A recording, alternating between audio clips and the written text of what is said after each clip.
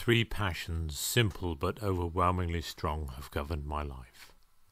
The longing for love, the search for knowledge, the unbearable pity for the suffering of mankind. These passions, like great winds, have blown me hither and thither in the wayward course over a deep ocean of anguish, reaching to the very verge of despair.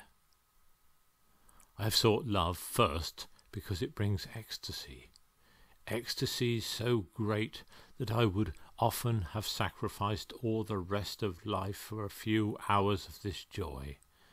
I have sought it next because it relieves loneliness, that terrible loneliness in which one shivering consciousness looks over the rim of the world into a cold, unfathomable, lifeless abyss.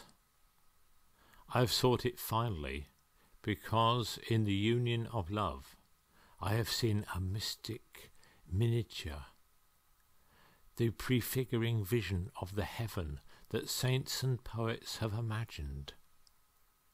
This is what I have sought, and though it might seem too good for human life, this is what at last I have found. With equal passion I have sought knowledge.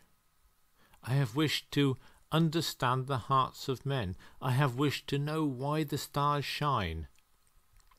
And I have tried to apprehend the Pythagorean power by which numbers hold sway above the flux.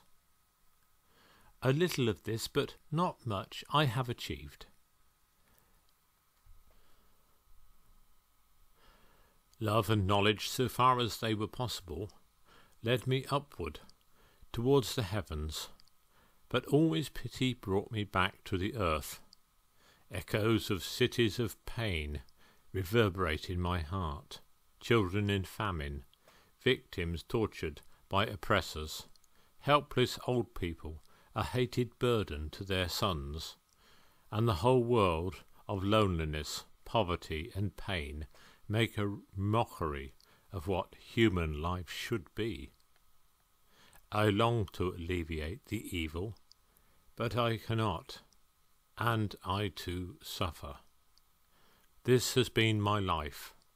I have found it worth living, and would gladly live it again if the chance were offered me. Love, Knowledge and Pity by Bertrand Russell.